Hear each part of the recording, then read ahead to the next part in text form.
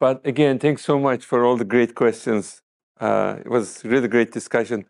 I just wanted to conclude with the roadmap, right? This is what we showed last year. I think we discussed pretty much all of these things. We are pretty much on track with everything we showed here. Now, I want to spend a few minutes about the next 12 months, right? What is in the horizon? First one is the neutral host, extending it beyond T-Mobile. As we said, AT&T is in the works. It will come later in the summer. This multi-operator plus private 5G operation is going to be a key service that we provide. We haven't spoken much about AI. Okay, there's a lot we are doing on that space. Prince hit on the AI ops aspect of it. What I want to also emphasize is, just like any AI things, you really need data, right? We have been really focusing on collecting a lot of field experience for these different kind of deployment environments, warehouse versus a refinery versus a port. There's lots of RF configurations that we have learned over time. And now what we are doing is all that data that we learn from these deployments, from 100 plus field deployments, we're kind of feeding it to our AI engine because we want to totally automate this. A lot of things are automated now, but we can get to the next level, right? If it is a refinery deployment, we know a certain set of parameters that works well in that kind of environment. And we can start from day zero with that configuration. And then we are collecting measurements from the devices, mobile devices, right? Over time, we can fine tune all kinds of parameters for the mobility, roaming, and other things. Another thing is the 4G, 5G. How do you best allocate spectrum? Keith had another great question, like what do you do about spectrum? If it is concurrent, how much spectrum you allocate to 4G versus 5G? Because at the end of the day, we have a total of 150 megahertz, for example, in US.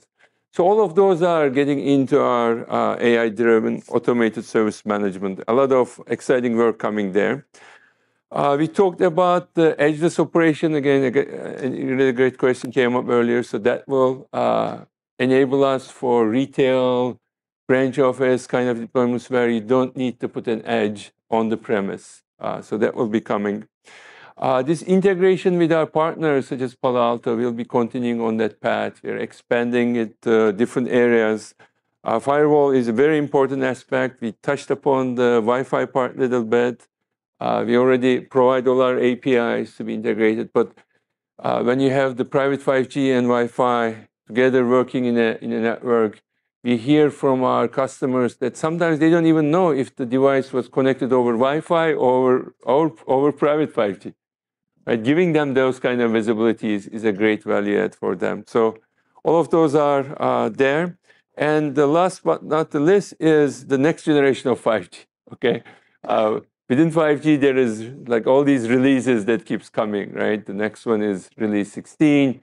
Multi-carrier and other things. So we are looking at the next generation AP development as well. That's already in the works. So that's also happening. I see Tom walking towards me. So I think we have, what, 2 minutes? Couple more minutes. Okay, couple more minutes, hopefully, for questions. If you guys want to do you have a solution for a distributed enterprise where they might have retail stores, a whole bunch of them, and the only thing they really need is just one of those? Exactly. And then do you like tunnel them back to some edge someplace? Yeah, so that's the edgeless architecture, right? So, and we get those like questions from our retail customers, like they have like hundreds, some of them 5,000 stores. And the solution for them is going to be these APs installed on-prem, right? Connect the existing switch router, no edge on the premise. And the data will be a local breakout. And the control plane, as it is like defined in 3GPP, will go to the cloud edge. So that will be the architecture that's coming later this year. Later this year? Yeah. Yeah. Very excited about it. For network convergence with Wi-Fi, are you guys looking at ATSSS from release 16? Yeah, so that is, Kevin, more I believe it's more targeted for the mobile network operators, like from my understanding. For typical enterprise use cases, I don't know if that is the way we will go, but maybe we can follow up. I may be missing some of the details. But typically in 3GPP, there are things for mobile network operators providing Wi-Fi and cellular, right, to the end customers. We are kind of sticking more with the enterprise Wi-Fi architecture and how can we work and have like 1 + 1 = 3 kind of value to the end customers. Okay. Yeah, I would think that you would benefit if you're doing local breakout and your devices are on CBRS and Wi-Fi. Yeah. I have another question on Thank neutral host. Are you using the AT&T or T-Mobile credentials for authentication, or are you actually Correct. just authentication? You're not saying, "Hello, I'm a little cell tower. I'll take your voice call." Basically, we are broadcasting that simultaneously. We are broadcasting the T-Mobile's PLMN ID, right? AT&T's and private.